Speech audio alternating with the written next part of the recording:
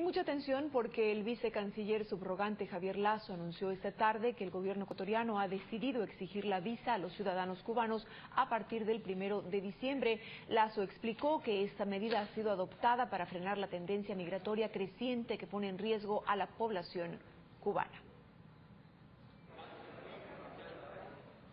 Ecuador ha tomado esa decisión para parar lo que está en juego: violación a los derechos humanos, pérdidas, incluso riesgo de pérdida de vidas, y cuando en su afán de llegar a los Estados Unidos emprenden la aventura del viaje hacia Estados Unidos, se arriesga muchísimo. Y cuando el tema ya se empieza a ser crítico, con el problema, por ejemplo, fronterizo entre Costa Rica y Nicaragua, tenemos que movernos, tenemos que hacer algo.